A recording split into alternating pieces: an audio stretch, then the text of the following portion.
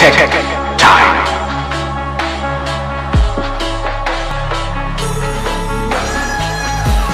What's up, everyone? Back at you again with another video. Right, yeah, today I'm gonna show you a little hack. A hack to give you better internet on your PS4, Xbox One, or whatever streaming device you're trying to get when you can't rely on Wi-Fi. And all you need is an Ethernet cable and a TV cable box. That's right, a TV cable box.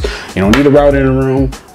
If you got a cable box in the room and you got Wi-Fi in the house, this should work for you. And I'm using AT&T Uverse, and I just discovered it on my own a couple days ago. Like, I can't tell you how many times it was frustrating trying to play Call of Duty Warzone and just keep on lagging and glitching just because of the Wi-Fi. The Wi-Fi on the PS4, at least mine, isn't that great. The range isn't that great. So, the router is all the way in another room. It's just terrible on the PS4 when I'm trying to stream and play online. So let me show you what you need to do. All right, so obviously get to your PS4, take the Ethernet cable,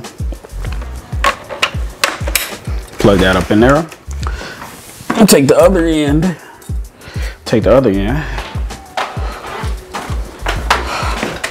run that back to the cable box. Let me get some light in over here for you guys.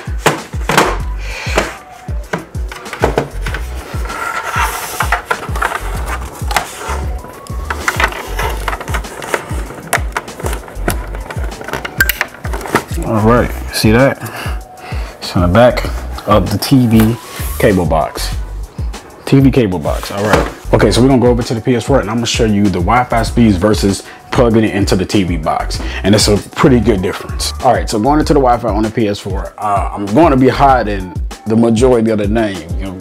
That's personal, right? But I'll show the last two so you guys don't be in the comments saying, oh, this is fake, it's fake. I'm gonna show you the last two between the Wi-Fi and the LAN.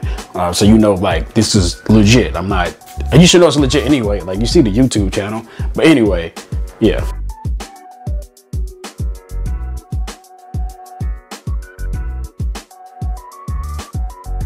All right, so testing the connection on Wi-Fi. Okay, now look at that, 688.1 kilobits per second on Wi-Fi. Terrible, not good, right? So let's go to the wire connection and I'm gonna show you the difference.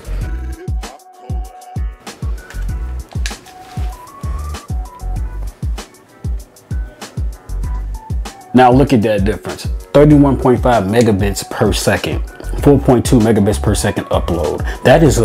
That's a pretty good difference if you ask me. All right, so hopefully this helped you out. Let me know if it worked for you. Put it in the comments. Like I said, this is legit. It worked for me, so hopefully it works for you. Hit that subscribe button and ring that bell so you get notified when I upload. As always, salute to the flag.